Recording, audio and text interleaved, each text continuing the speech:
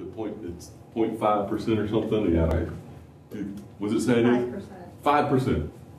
5%. Okay. Here's another question. If I had 278 students, how many of them would be male?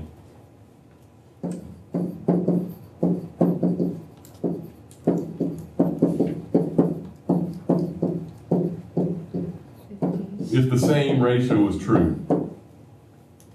Well, it's a conversion, isn't it? 278 students. And I'm going to use that percentage that says that 5 males for every 100 students. This is my percentage, right? This came from right here.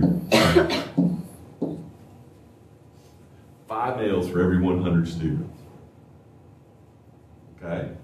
That's what percentages tell you. Parts out of 100. So how many males would I have in 578? 15 males.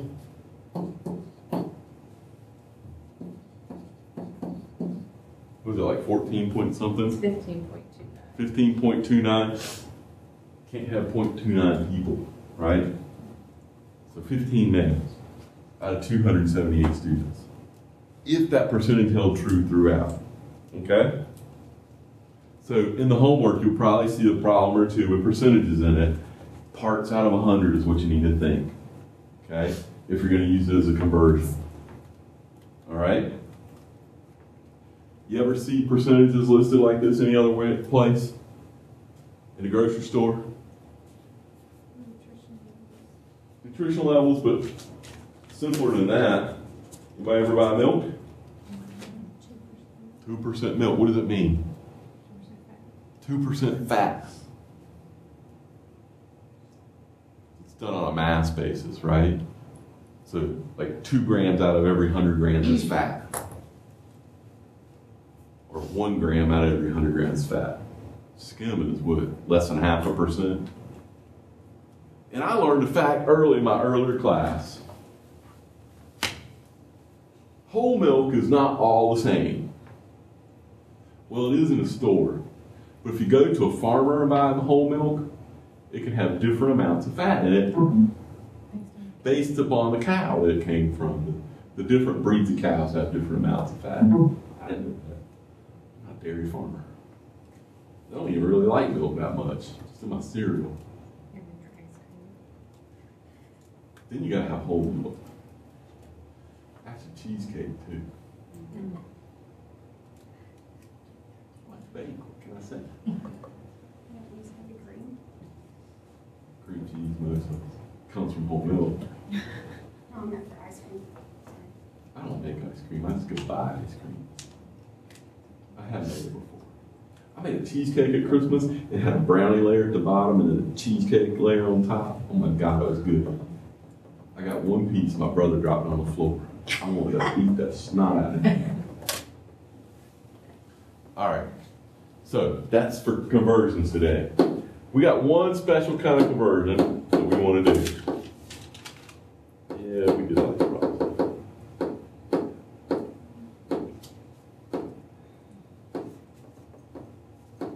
Come on.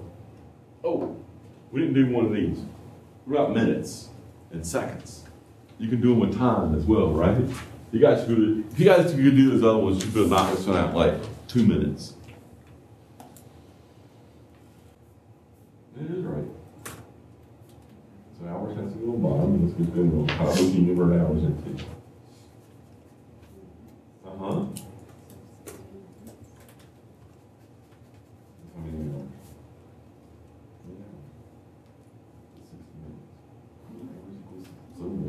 Okay. All right. So now what are you going to do? Not yet. You're not done. We want seconds. Or it is minutes. Go to seconds. Go all the way to seconds. Sorry, I thought it was in seconds. What does it do? It just adds one more step, doesn't it?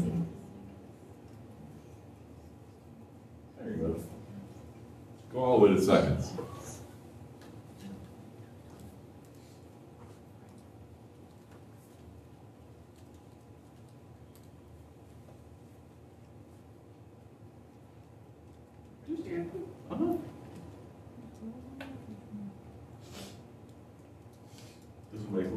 minutes, huh? Looks like the other one. It's because you know these units, don't you? Yeah. The other units you're not so familiar with, you gotta practice a little bit on. Okay.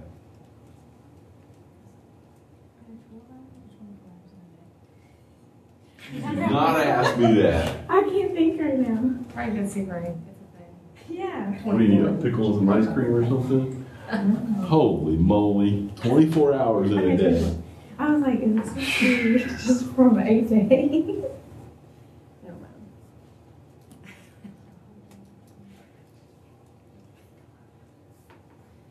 Are you coloring your hair to cover up the blondness? Is that what's going on there? Sorry, Mac.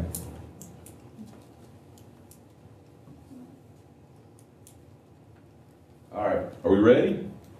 1.4 days. What can we convert days into? Hours. 1 day equals 24 hours.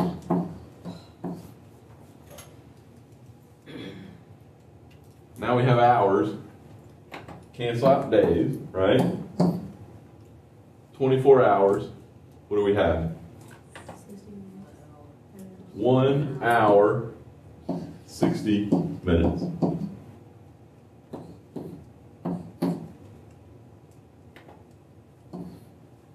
Now what? 1 minute, 60 seconds.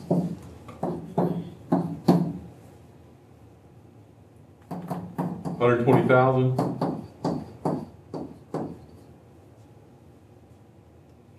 Two sig figs. Is that right? Mm-hmm.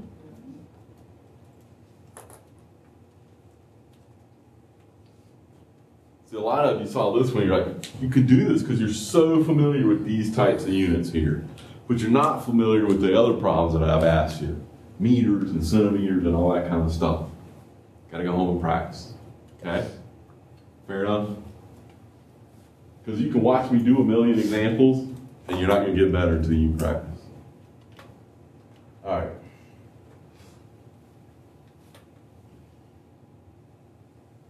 Now, last part of class today, we're going to talk about density. Anybody ever witnessed density at play? What are we talking about with density? When did you see density work?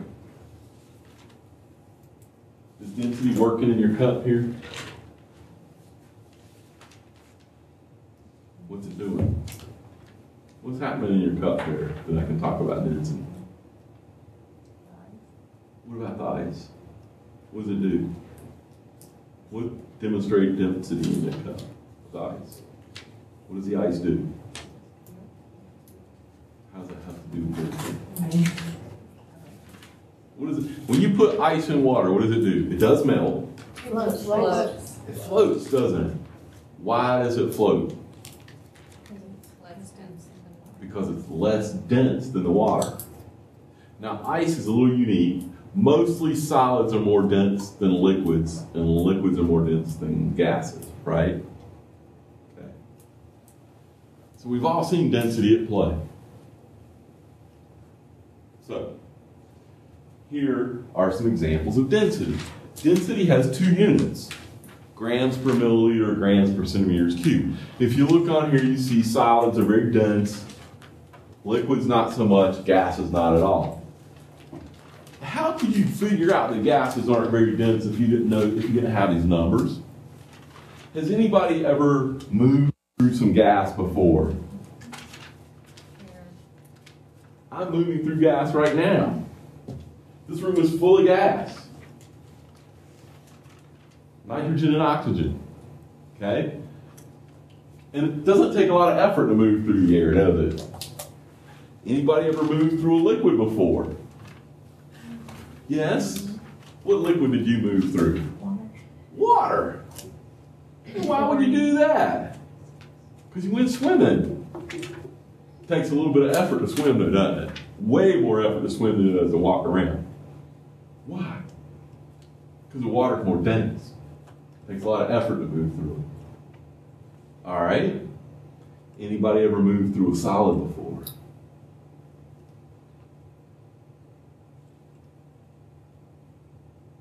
Bruce Lee could. Right? David, we go really old school. David Carradine. Do what? You know who that is, don't you? Yeah. He did. He is dead. So is Bruce Lee. Who are modern martial arts guys? Steven Seagal. So he's not even modern. Jackie Chan, yeah. Okay. I do know who that is, by the way. Steven Seagal's not. I mean, he's getting on up there, though, man. But he's not. I don't think he can move through anything dense anymore. Ouch. He's gotten pretty dense and stuff. Yeah, He's hurting. Takes a lot of effort to move through solids, doesn't it? Okay. Why? Because solids are very dense. Particles are very closely packed together. Okay? Now, here's what density is. It is mass over volume. In the lab, we're going to do these experiments. And we'll show you. You have to be able to measure the mass, and you have to be able to measure the volume somehow. Now, a couple weeks ago, we measured volume by adding a rock to a graduated cylinder. Who remembers doing that lab? So what happened? You add the rock to the graduated cylinder, what happens? The water level goes up, and you subtract the two water levels, and that gives you the volume of the solid, right?